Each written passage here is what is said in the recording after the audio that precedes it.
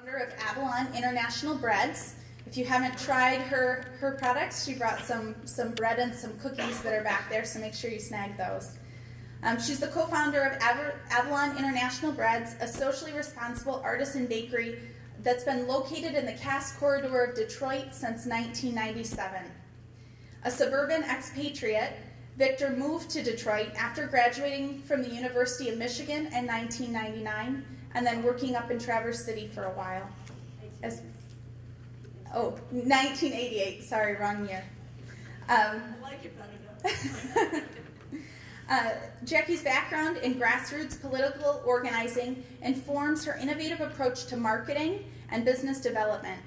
She's the proud mother of 2 children, and she's on the board of the Greening of Detroit and the Isaac Avery Downtown Synagogue. Jackie.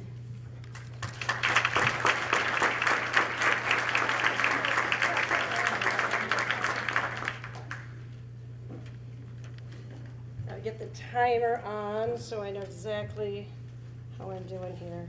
All right. Oops, sorry. Okay. Hi, everyone. It is amazing to be here. I mean, I've been thinking about this a lot. I'm really honored to be here to address Local First. But what I didn't anticipate is how moved I would be. Now, I have to warn you, I'm a bit of a crier. Like, we go into movies, doesn't matter what the movie is, and the kids are like, okay, please don't cry, like the loud cry. But I'm a bit of a crier. But at the last panel, which was on social equity, I really couldn't hold back the tears. I mean, the stories that I'm hearing today are really, sincerely so moving. And the depth of the work that's going on here is what's really impressive to me. But so I'm really actually honored and quite humbled to be here, hearing all really the very real work you all are doing. I'd like to thank Megan for so patiently working with me these last few months and doing such a great job in making all the necessary arrangements, and all the staff and the board of Local First. I'm also excited to be in Grand Rapids and have an opportunity to see this city that I'm hearing so many great things about. And now I have to come back and eat for 3 days because everyone keeps saying, are you going to eat there? Are you going to eat there? It just sounds like there's so much amazing food. I have to make a food trip back here. When Megan first told me that Local First had 600 businesses, I literally thought that I misheard. Like 600 businesses?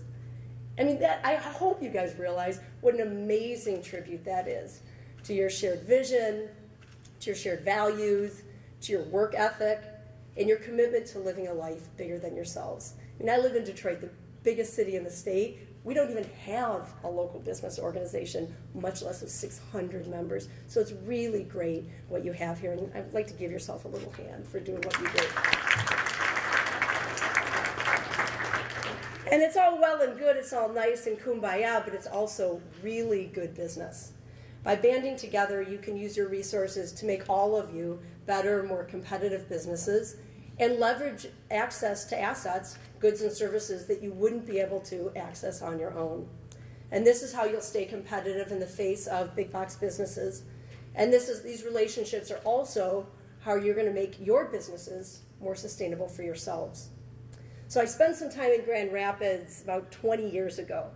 And I'm thinking a lot of you might be a little young to remember this, but I was on something called the Michigan Peace March. Is anyone? They got nothing. Okay. Well, in the summer of 1985, anywhere from 20 to 200 of us walked from Mackinac Island to Detroit for 3 months. And we were talking about nuclear disarmament and social justice. I don't know that we really slowed down the nuclear arms race, but we did weave together an amazing community that exists to this day. And in some ways, I think it's the seeds of the community that's here and in Detroit. So it's very gratifying to be here 20 years later, talking to a group of like-minded entrepreneurs who are working together for an equally lofty goal. So, creating a just and sustainable world by creating a just and sustainable business. Pretty lofty. But I'm not here to tell you, now especially that I've heard these panels, I'm not here to tell you anything you don't already know. What I'm here to do is share my story with you. Hopefully, I can inspire you a little bit, but mostly what I want to do is remind you of your own truths. Mostly, you know everything I'm going to say, and I think a lot of times we just all need the confidence to just blow forward and do what we know is right. I hope that in doing this, I can help make you a little more effective as business owners and also as agents of social change. So looking back on Avalon's 15-year history, I didn't graduate from college in 97. I started the bakery in 97, but it would have been nice if I graduated college in 97. But I'd like to share 3 principles with you that have helped us create a just and sustainable business that I hope is helping to create a just and sustainable world. So these 3 principles of sustainable business are vision, values, and evaluation. I tried to make it 3 V's, but it's kind of 2 V's and an E. So vision, what's a vision? So a vision is the specific way that your business fits into the whole.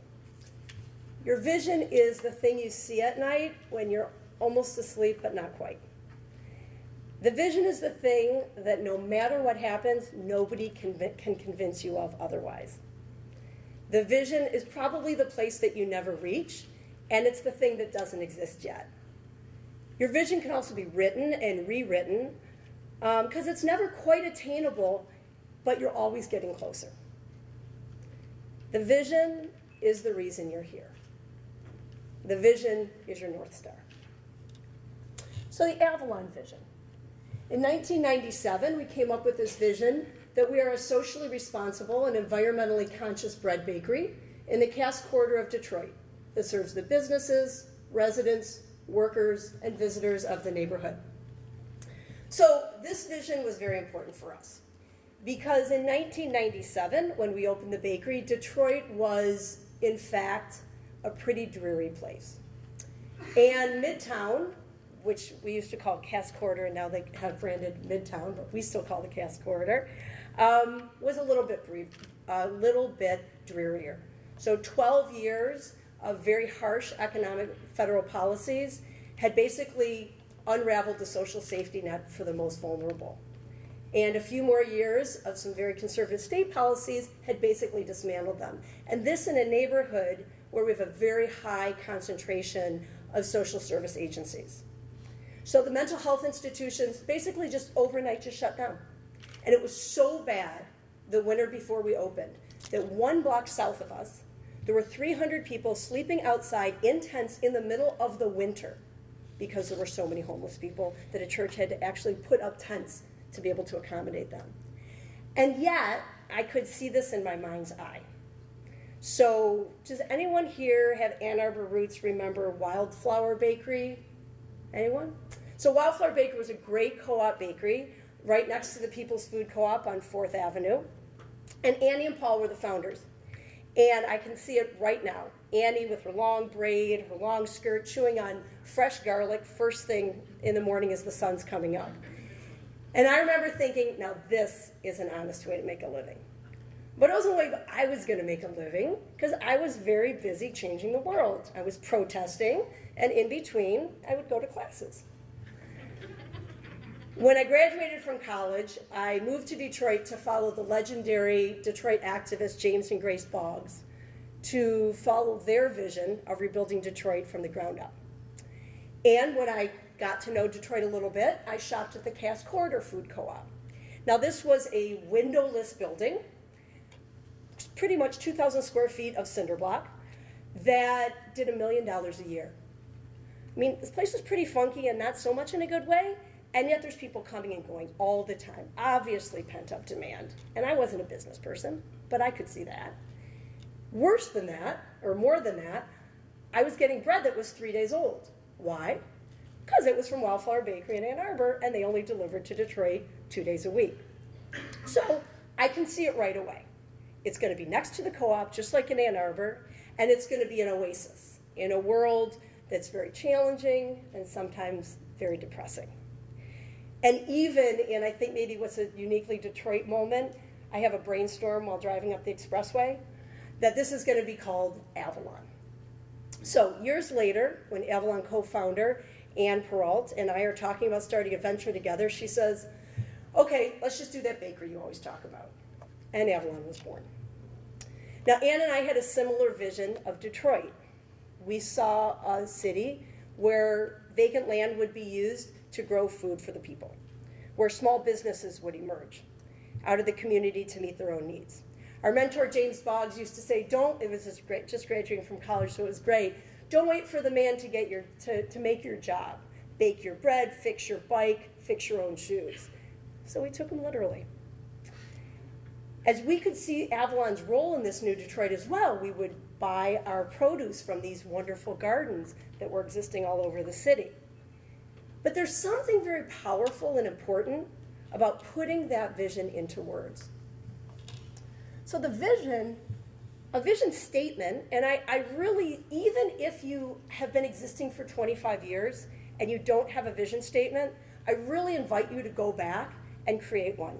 Because there's something very powerful about translating an inner vision that might just be one person, might be two. If you're a larger business, it might be a team of people, into an outer experience that can engage employees, stakeholders, and customers.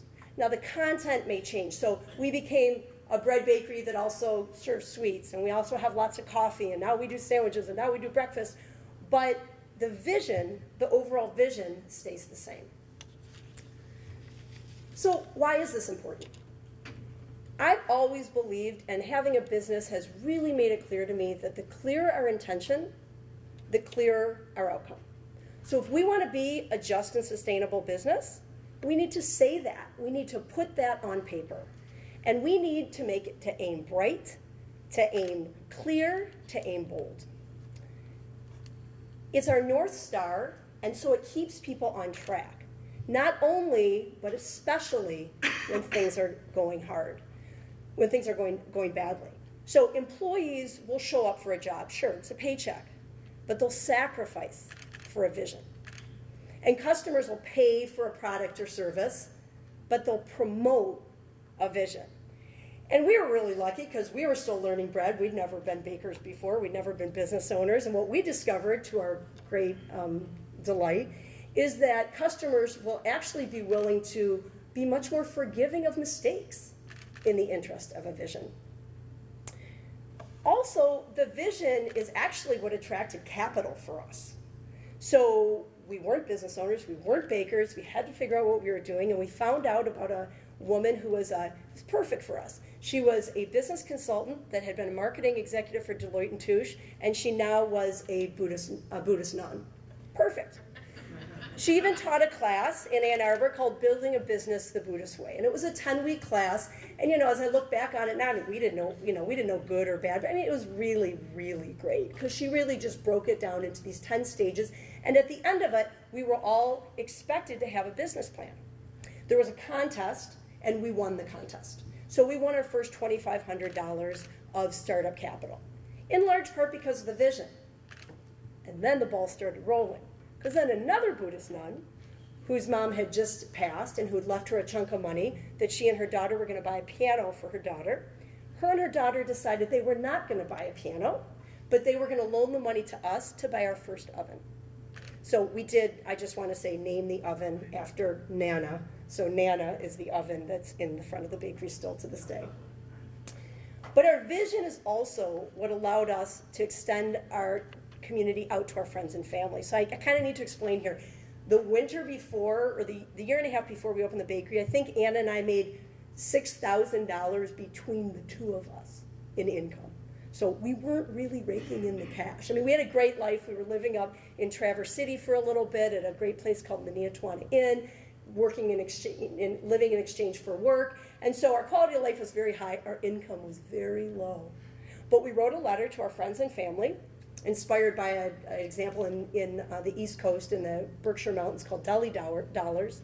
We wrote a note to 250 of our friends and family and colleagues and cohorts and other crazy people, and said, we have this great idea.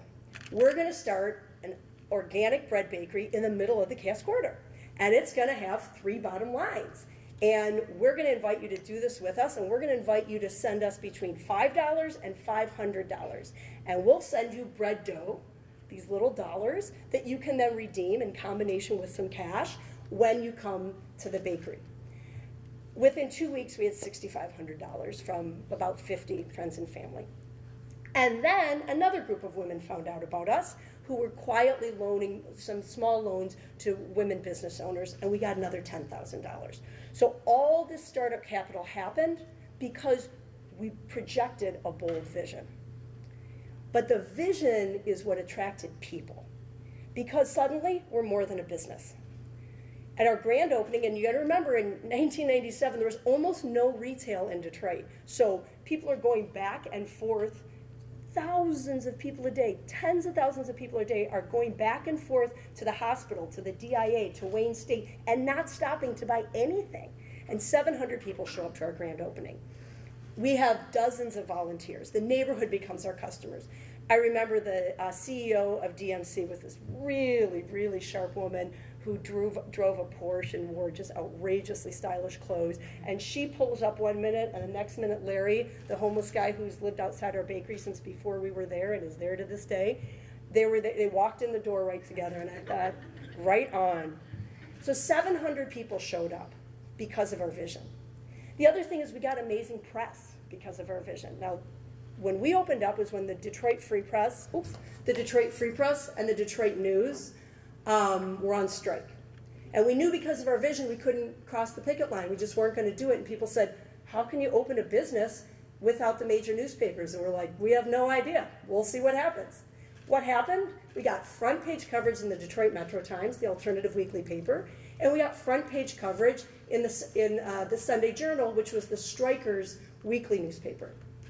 Now, frankly, those front page stories were much more powerful than a story buried in the business section of the Free Press or News, because that was our demographic. Those people who encompass that vision, that would be the people who we would talk to.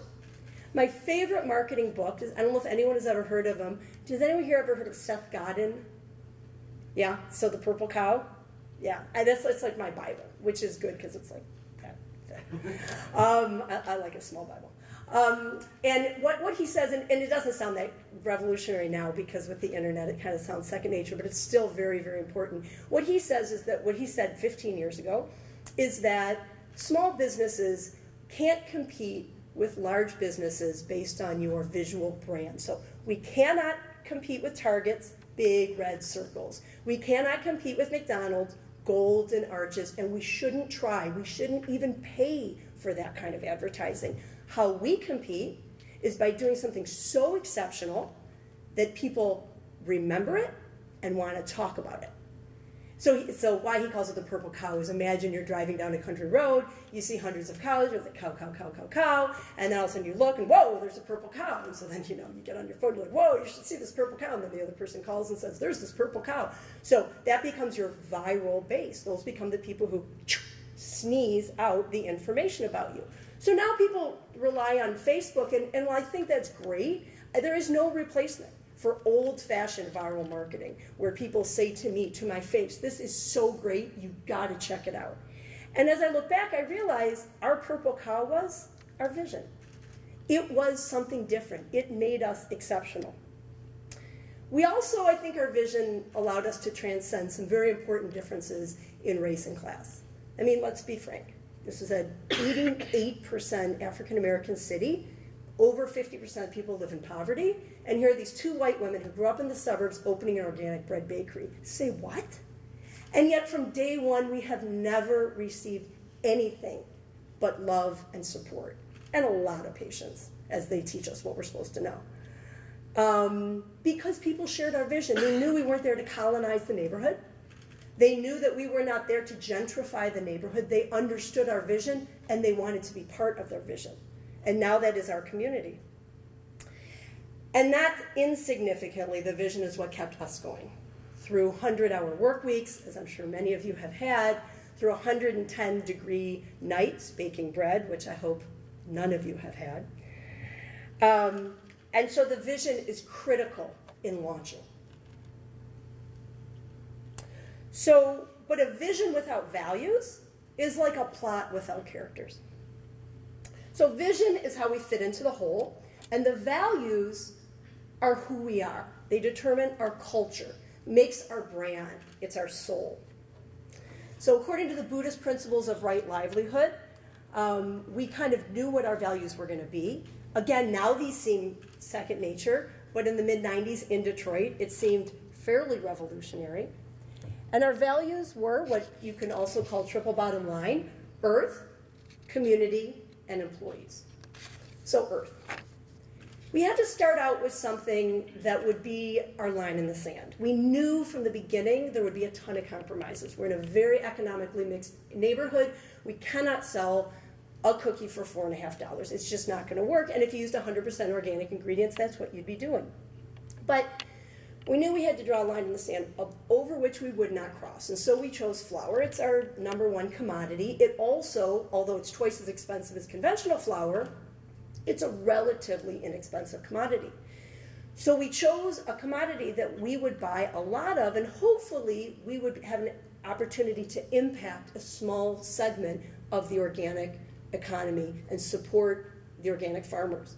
And I'm happy to report, much to our surprise, our distributor tells us that we are now the largest purchaser of organic bread flour in Michigan. And so we're kind of tickled about it. And so we've been supporting for 15 years these Mennonite farmers in Marienthal, Kansas, that have been growing organic flour a whole lot longer than I've been around. But we're supporting them in their principles and their values. Interestingly, Dawn Foods, which is a national bakery distribution company, but is based in Michigan, started to carry organic flour so they could service us. Now the organic ingredients are a big part of their business. So just by doing the right thing, and staying focused, we were able to affect other businesses as well. So of course we use local products whenever possible. We use non-toxic cleaning products. And this is embarrassing, but in Detroit, recycling is a revolutionary act. The reason is because we have the only incinerator in the country, waste-to-energy incinerator, that's in the middle of a city, right in the middle of a city. So because the city was making money on it, burning waste into energy, it was actually illegal when we opened to do commercial recycling. But we're radicals. So we paid a customer who had a waste hauling business to subterfuge to take nobody was watching, of course, but to take our recycling out to the suburbs to drop off at a recycling location. Now that customer, Matt Naimi, then kind of realized, well, this is kind of a good idea. Maybe other businesses want it too.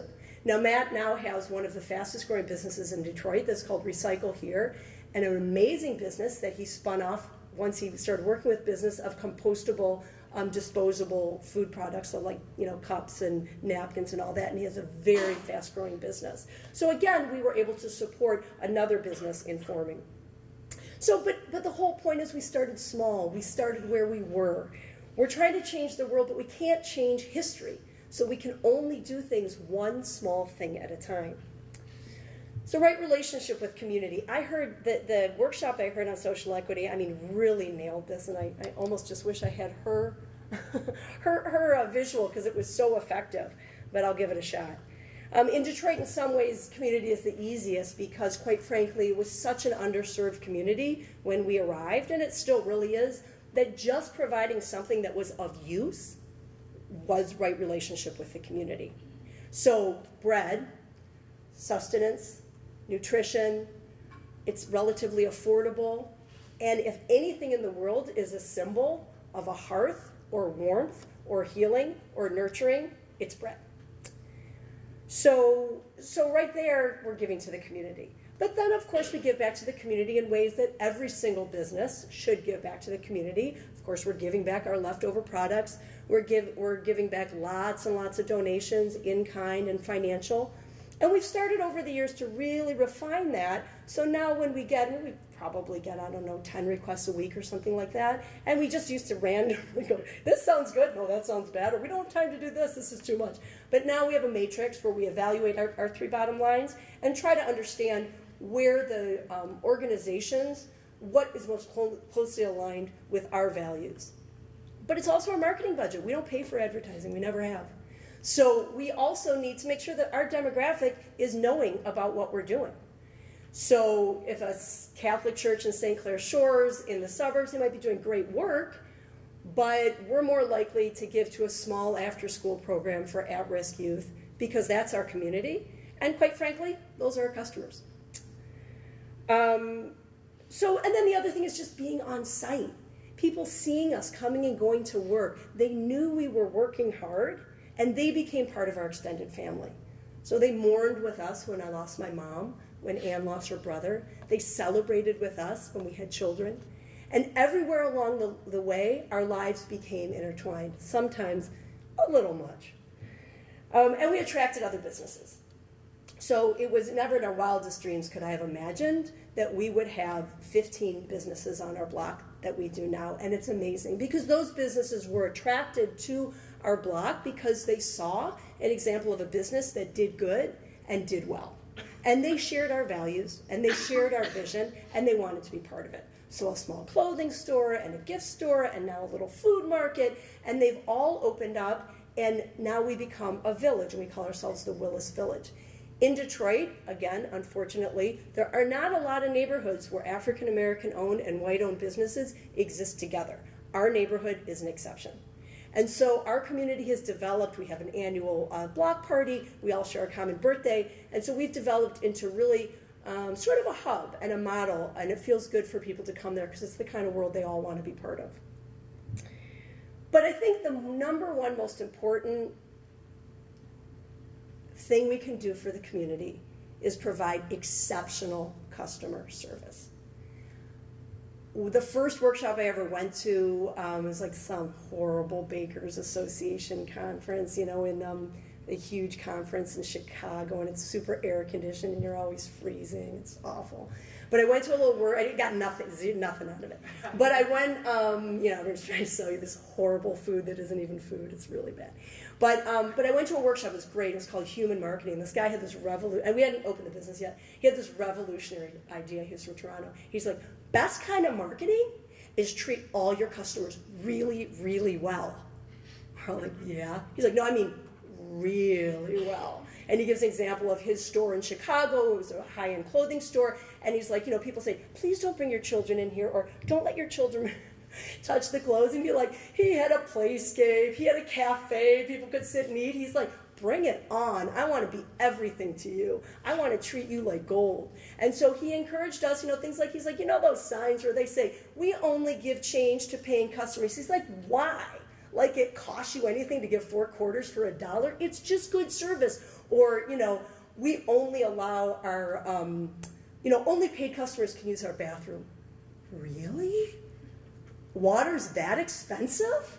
Like, we have a lot of homeless people in our neighborhood. Our bathroom is open. I mean, you know, sometimes you got to be clear with people about what's okay and what's not okay, but frankly, most of the time, it's really not a problem. But mostly, it's just good service to your community. I also, frankly, don't ask, I mean, we're small items at the bakery. You know, the average sales may be $10. So I don't even ask for ID when people, use would write a check. Because frankly, what's it going to do to see their ID? I mean, if it's going to bounce, it's going to bounce, you know, and then you just have to go through the process. And in the first 10 years when people used to actually write checks, we had maybe 10 checks that never bounced. So one of my heroes, and also our competitor, is Zingerman's, which everyone knows, and they teach an exceptional course on customer service. Has anyone ever taken it? Yeah, it is. If you haven't, I highly recommend it. And if you have, you know what I'm talking about. And they taught a model that is so great that I'm going to quickly call it out here. So their steps to customer service are great, but their steps to how to handle a customer complaint is the number one most important thing I've learned in 15 years of doing business. So you're going to have to forgive me for a minute as I call it out. So because I think it's an important part of building community. So first step is acknowledge the complaint. A customer comes up to you, there weren't enough chocolate chip cookies in my cookie. Okay, you could think that's really trivial, right? But if they didn't take their chocolate chip cookies seriously, my kids aren't going to college. So I better take their complaint seriously because they really care about how good chocolate chip cookies are. That's why they come to Avalon.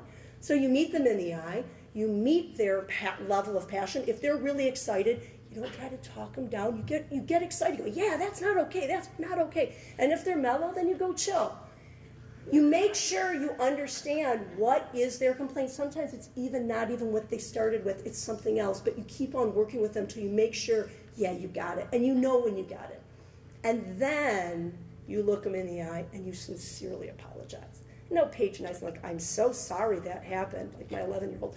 I am really, really sorry that happened. That is not okay. And then you see what you do, anything you can do to make it right. And by anything, I mean any person in the business can do anything to make it right, no matter how big or small. Paul Saginaw from Zingerman's gave the example of they will drive a pickle to Toledo. If someone calls and says, I got to Toledo with my sandwich and there was no pickle and I want my pickle, they'll be like, okay, where are you? So you give everyone the opportunity to do whatever you can to make it right. And here's the number one most important thing, 15 years of business, drum roll please, you thank the customer for bringing it to your attention. And that sometimes seems so hard because it seems so annoying that customers would complain to us. But really, who's annoying is the customers that go away and never tell us what we did wrong. And then talk bad about us, and maybe even our moms and stuff like that.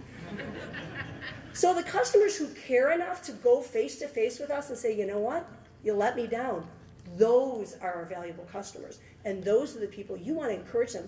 Here's my email address. You tell me anytime it's not right. So right relationship with the community really begins and ends with customer service. Right relationship with the employees, a lot of people have talked about it today that I've heard, and frankly I think might be doing a little better job than I'm doing. We call this spiritual boot camp. It really is a work in progress, and I think it's the hardest part of doing a business. In fact, someone once asked me, is management the hardest part of a business? And I said, no, it's the only hard part of a business. Everything else is more or less of a science, but wow, human management is really more of an art form.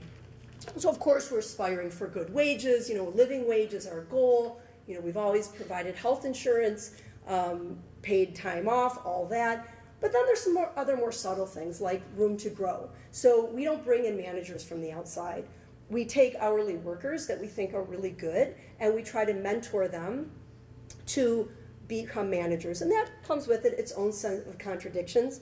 But these people, our managers, understand our business and understand their job better than anyone else, and their employees see them working really hard alongside them. The other really cool thing about this is that we have a much more diverse workforce, and even more importantly, a much more diverse management force than most other businesses in our community, because we're looking at a range of experience. We're not just looking at what college you went to or what management job you had or what track you're on. We're looking at how do you work? How do you talk to people? And then we work and we mentor with people to bring them to the next level. We're present enough to set an example, but we get out of their hair a lot too, which I think is really important, because Avalon's a really fun place to work in large part because employees make it fun. I mean, we're not always the most fun people in the world, but they are. So they've really, I think, make Avalon what it is. But the hard things that I think I've learned that I'm still really working on is marketing's been a lot of what I've focused on, and what I've learned after 15 years is really the most important marketing is the marketing we do to our employees. We really can't get our message out there if our employees aren't really remembering our vision, aren't really living our values, and don't really know what's going on day to day. And consistency and professionalism. We didn't have a human resource manual for 10 years. We just started one 2 years ago, and it's great because we got everyone's buy-in. But it is really important, of course, to have policies, mostly for the best employees, because they deserve to be treated fairly and not have all the attention going to the very few people who might not be doing their job. So, vision, values, and evaluation. So we've got our plot, we've got our characters, but we don't have any prose. And I like to say, without Anne, Avalon would be a great idea, and we would have never baked a single loaf of bread. So Anne is the practical one. She's where the rubber hits the road. She makes sure things happen. She figured out how to actually bake bread every day, on time. And so making sure your products and services are, of course, as good as they can be, and you get the training and you get the resources you need is critical. You should be your own harshest critic. You should be the one who is really looking to make sure it's right every day. But we had a great experience. Like our second year, we went to visit a bakery that we loved in Greenwich Village called Sullivan Street Bakery.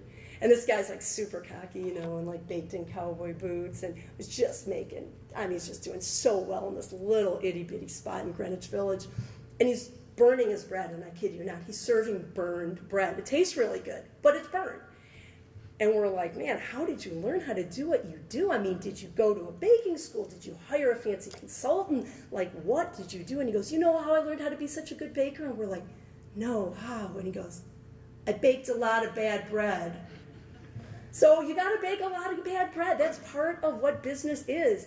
And you got to pick yourself up, and then you got to figure out what you did wrong, and then you got to move on. Marketing is the same thing. It really is trial and error. I'm wearing our Detroit Lovers shirt, which has become our super popular campaign. We sold thousands of these shirts. It just happened randomly. I did some Valentine's Day campaign. I said, let's focus on our love of Detroit and blah, blah, blah. And then pretty soon, we couldn't keep these in stock, and so then that becomes a big part of our brand. So you're constantly evaluating what's catching on, and it isn't necessarily the things you think are the greatest, but you're paying attention to what the customers, what's resonating with the customers. Of course, now online, it's so great to have all these evaluation tools because you can see how many click-throughs, you know, how many Facebook hits. That's all great, but at the end of the day, you got to know what's selling and what's not. But the most important evaluation tool that I've learned is open book management. So who here has heard of or read the book, The Great Game of Business by Jack Stack? So I highly recommend it. It's a little thicker than this, but not so thick as this. This guy is a business owner who actually worked for a business that failed, and then he and some of the workers bought the business, took it over. And he was a big sports fan. And so here's what he says. He says, you know, if you're playing football and there's no scoreboard, there's no end zone, and no one knows the rules, it's really hard to get people to run really, really fast and throw the ball hard. And so like in a business, a lot of times as business owners, we're running around, we're all stressed out, cost of goods are too high, oh my God, our sales are really low last week. Nobody knows what even we're worried about. So we have something, a scoreboard for everyone to see, and everyone in the bakery knows costs of goods sold plus labor, ingredients plus labor equals cost of goods sold. And everyone knows what it needs to be for us to be able to cover our bottom line. And it goes up every single week. We know how much bread, we know how much sweets, we know how much wholesale, we know how much retail. And that way it's totally transparent. So we share the stress and we share the glory. It isn't only used, though, for financial. You can also gauge other things, like let's say you're working on number of on-time evaluations. And so you might say, we only had 50% of our evaluations on time this month. Next month, it's 60%. Next month, it's 70%. So you can gauge a lot of different things.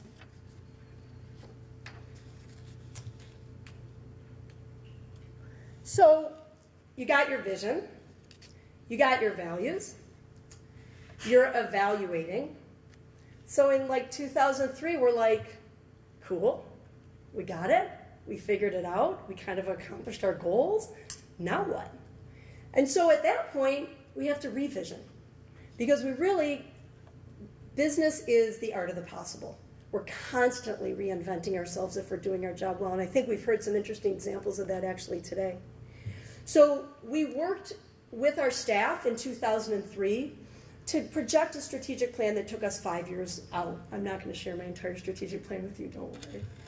But what I would like to do is share the vision that our staff helped us create.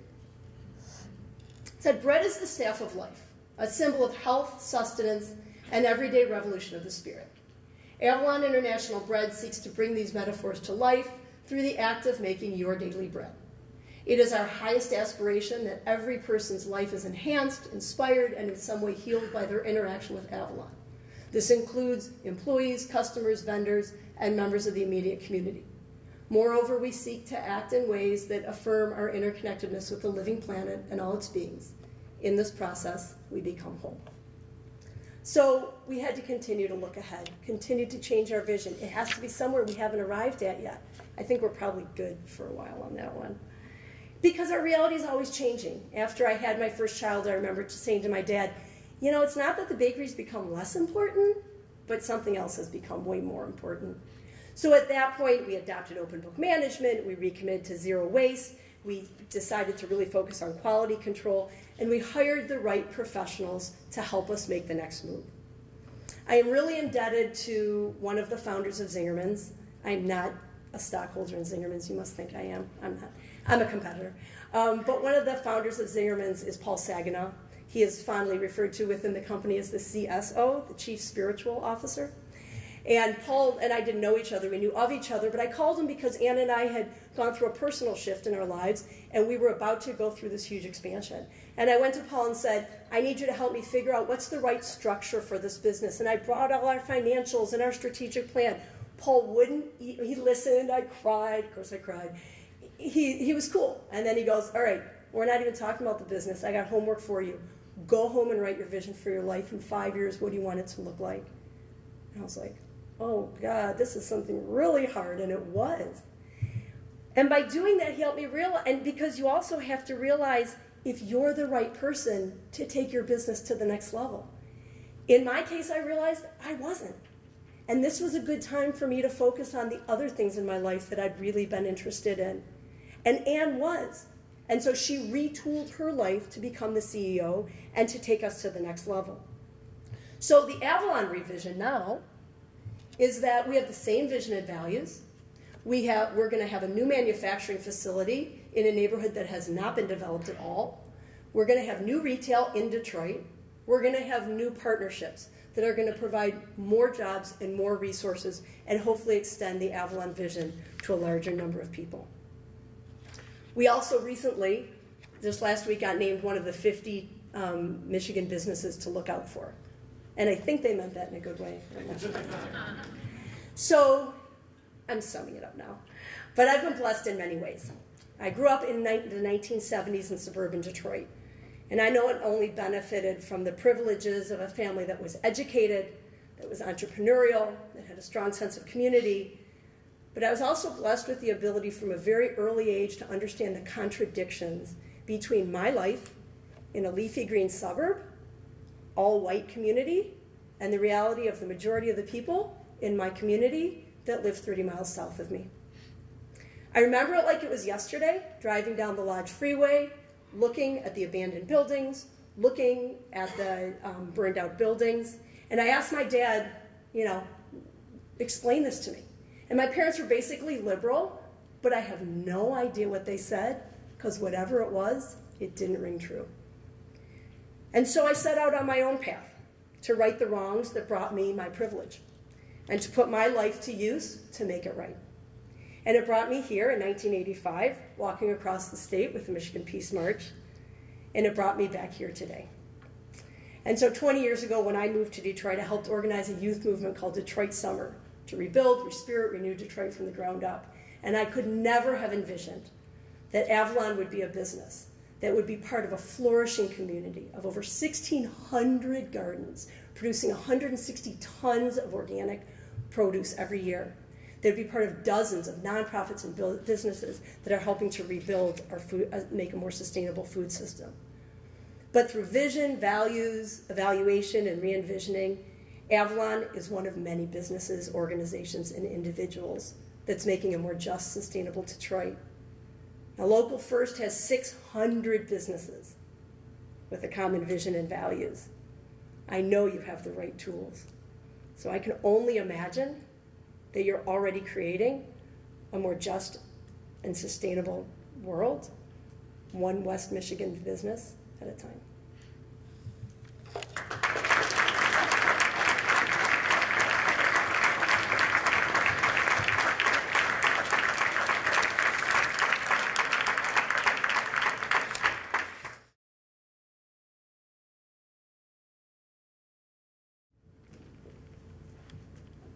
Hi, Jackie. So could you say something about marketing to internally, that internal branding that you were talking about? So, when, those 1950s things of the women, like I forgot to have children, those kind of funny cartoons. One says, if I can't be a shining example, let me be a terrible warning. So I can tell you what we did wrong. No, I mean, I think that I'm kind of in a unique position because I went from, basically running the country to then, company. I thought I was running the country. I didn't know why it wasn't going better. To just working on marketing for a number of reasons. And what I learned really by kind of not getting it right is if I'm not in front of the staff on a really regular basis, selling with them even to some extent, but also working with them to find out what's in their hearts and minds, what are their ideas, then, or at least giving them I think you said, you're the one who said that every day you meet with your staff? We have team meetings, yeah. Yeah, well, like you're doing it. I mean, part of it's just that. It's just good basic communication to your staff so they hear from you every day what's going through your head so that when big campaigns come up, it isn't a total surprise. And when good things happen, there's been a lead up. And when bad things happen, they're kind of as prepared as you are. So some of it, I think, is really just communication. And I think that can be, probably the best is in person, but I think there can be newsletters. I think it can be an employee Facebook page. I think you cannot, I'm pretty sure you can't over-communicate with your employees. So is that just, and I don't think it has to be fancy. You don't have to have big campaigns around it. I think it's just good, like, human marketing to your employees.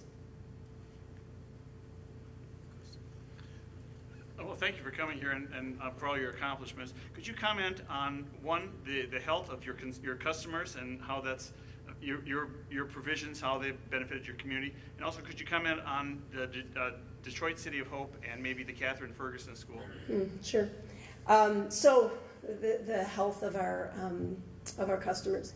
So when we started the business, we thought, I laugh, it's not funny, but we thought, well, we're only going to make things with 100% whole wheat flour because that's the healthiest option.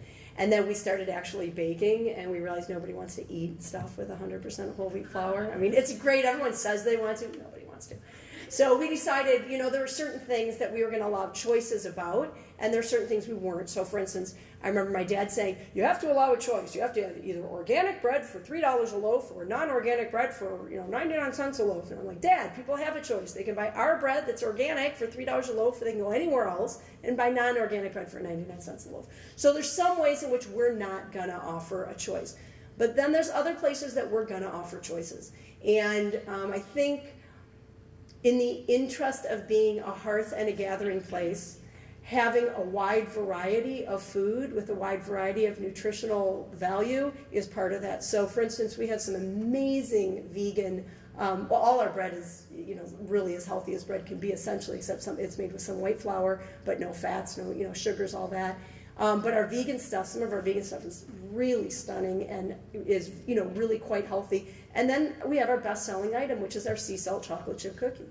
So, if we only had vegan products, in herbal tea in the Cass Corridor, not only would we not do well, I think people would hate us. So,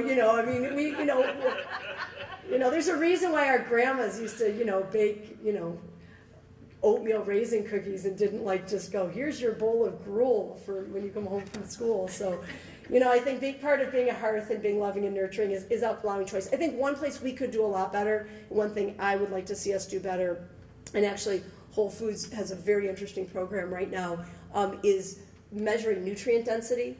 And so educating people more about what foods have more nutrients.